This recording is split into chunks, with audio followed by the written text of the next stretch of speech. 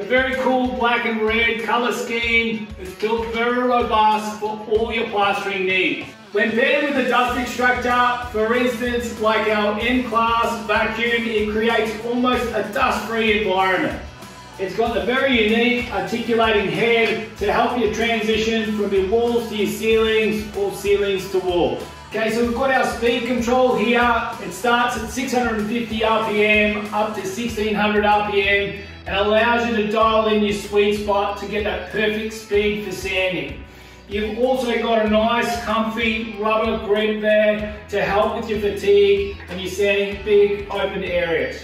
It's nice and lightweight at 5 kilos, and the last little feature we've got here is the soft start.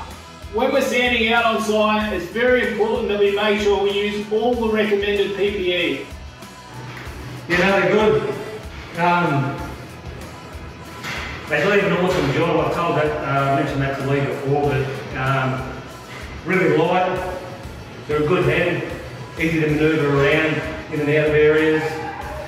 No, they do a really good job. Yeah, no, they're good. Just the balance in the one day, like having the motor down the back, and it's not too big, it's just got good balance when it's over your head all day long. So with the motor, when the motors are up the front, they're just too hard to handle. You might get 1 or 2 joints and then it's on the rest of the old arms, but with this just goes all day. And the suction's good, so it also helps stick to the ceiling, which helps the process. You just got to follow it and guide it. So yeah, no, it's good machine.